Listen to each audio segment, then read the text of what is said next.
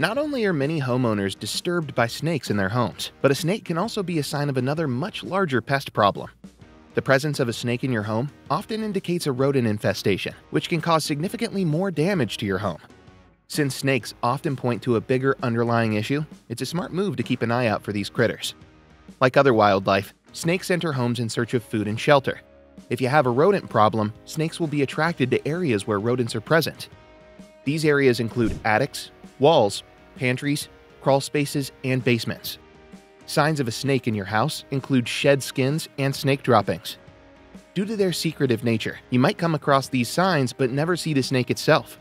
Snakes can get into houses through gaps or holes found in piping, windows, garages, and doors. After the snake is removed from the yard or house, homeowners will want to try to prevent this from happening again. Snake exclusions can include replacing window screens or door seals, filling in cracks, sealing crawl space vents, and closing off gaps under porches. A critter control wildlife control expert can suggest custom solutions to fit any property. Ultimately, preventing a rodent infestation is the best way to avoid a snake problem in your home. Before you panic about a snake sighting, call Critter Control at 1-800-CRITTER to help efficiently deal with the issue.